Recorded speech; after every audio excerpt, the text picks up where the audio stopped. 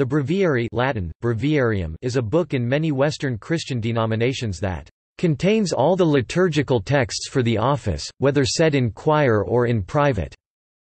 Historically, different breviaries were used in the various parts of Christendom, such as Aberdeen Breviary, Belleville Breviary, Stowe Breviary and Isabella Breviary, although eventually the Roman Breviary became the standard within the Roman Catholic Church. History.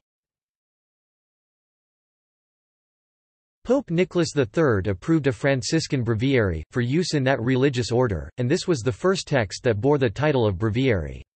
However, the contents of the breviary, in their essential parts, are derived from the early ages of Christianity.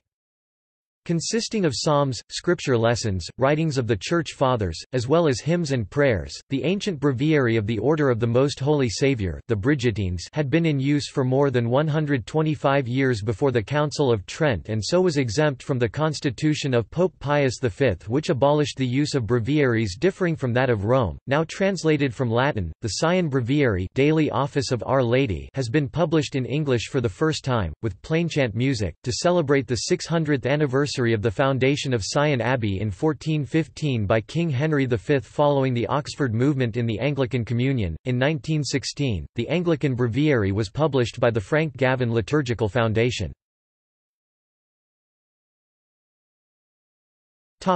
See also: Liturgy of the Hours, Canonical Hours and Book of Hours, Missal.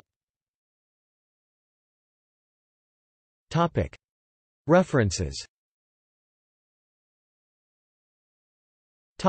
External links. The 1911 Roman Breviary in Latin and English. The Sion Breviary — Daily Office of Our Lady — Brigittine, now in English. The Anglican Breviary.